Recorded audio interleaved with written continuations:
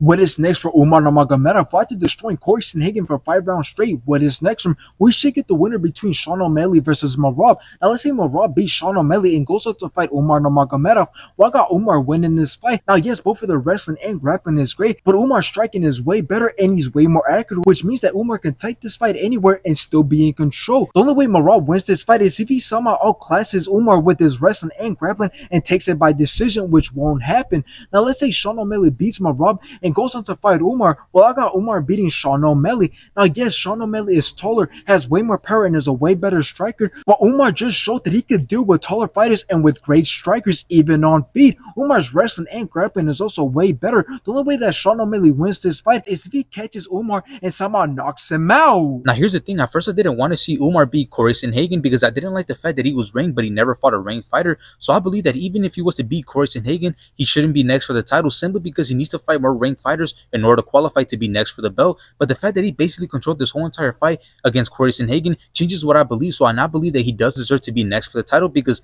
the fact that he was ranked number 10 going into this fight and the fact that he never fought a ranked fighter, he showed that he still deserves to fight at this high level. So in the end, now that Umar Nurmagomedov beat Corey Sandhagen, he will now be taking Corey's place as he will now be the number 2 ranked bantamweight, which I believe that's not it. I believe there's bigger things down the road for Umar Nurmagomedov. So even if his next fight isn't for the title, it isn't over yet because he will at least have the opportunity to have some high-level fights against high-level fighters like Davison Figueiredo, Peter Yan, and obviously Henry Cejudo, in which he doesn't lose anything if he fights any of those men because again, he will only be gaining high-level experience.